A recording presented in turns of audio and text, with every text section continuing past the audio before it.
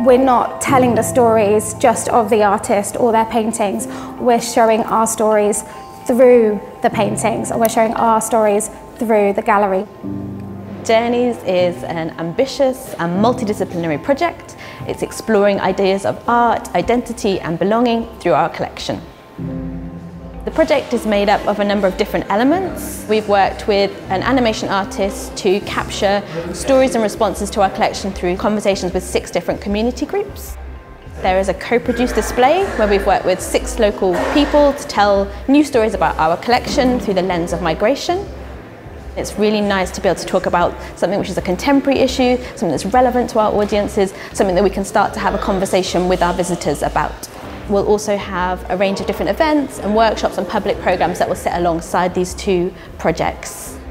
When we started the project, we worked with all of our participants and all of our volunteers, and we asked them, what's been a meaningful journey for you? What's been a journey that's been impactful on your life?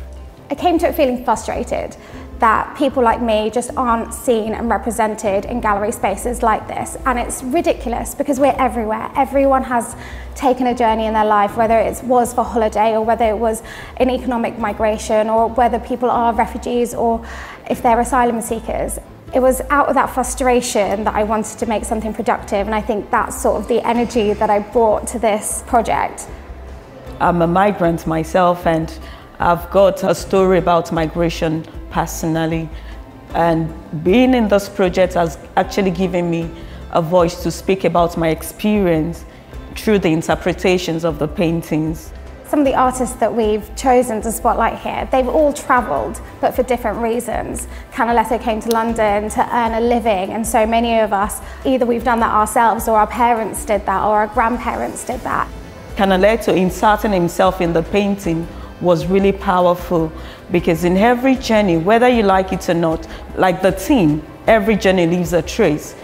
It's brought out another creative part of me. I wrote a poem, I actually didn't plan it. I wrote something down and everybody liked it. The king is unhappy because I was born. Yet, I am a greater royal with a crown of thorn. Out and away my family flown. Far and away we sought refuge down. The time is now, and I must return to home to receive my crown of thorn. Actually, that has given me the will to come back to the gallery and write a poetic response to every of the paintings. Each of the stories of the artist is not a new story, and neither are our stories new. We see the sort of same themes and the same experiences happening over and over again, and so the journeys that we take are really very similar to the journeys that they've taken, even though we're separated, I suppose, by centuries and time and generation and class and money. What's really exciting about this display is that it's open to all of our visitors who come to the gallery. It also gives visitors the opportunity to hear community voices represented in the gallery and to hear new perspectives on our collection. The stories within the paintings can speak to everybody, and the idea of the community curators coming together and telling their own personal stories, that can be related back to and actually find new inspiration through the paintings in our beautiful collection.